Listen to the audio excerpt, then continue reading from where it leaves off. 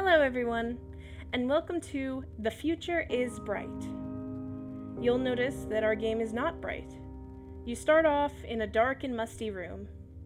It may look a little like your room. There's a computer, there's some clothes, a bed, the normal stuff.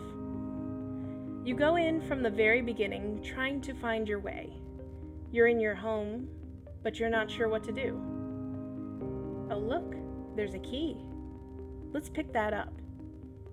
I saw a keyhole over there. Let's try it. It works. What a coincidence.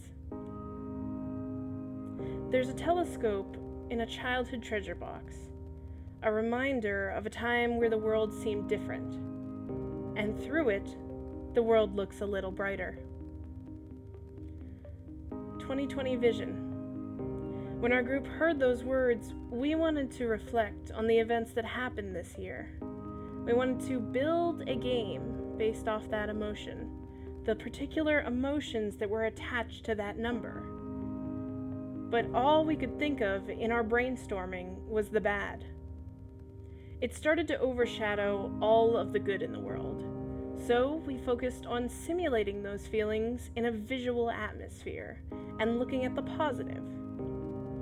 Right now, a lot of people are in their home isolation, hearing about all the terrible things going on in the outside world. But the world is what you choose to make it. It's how you choose to see it.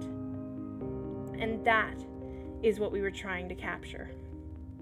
It may look dark and musty now, but if you choose to look towards that brighter future, you can use the hope of that future to overcome obstacles in your present. The goal of our game is simple.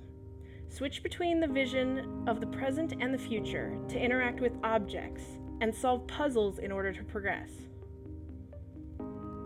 With each room you complete, you bring it into that brighter future. The game is meant to be self-teaching. With no language, you have to discover how the world works around you and decipher puzzles based on your surroundings.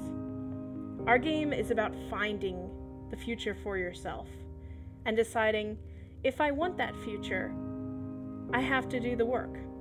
I have to put the pieces back together and move forward towards that future to make it a reality. You switch between the future and the present through the use of a telescope, as it's something that lets you see further away. In this case, it lets you see the faraway future.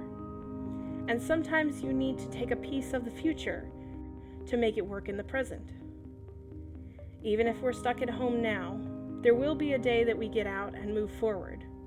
The future is bright, only if you choose to make it that way.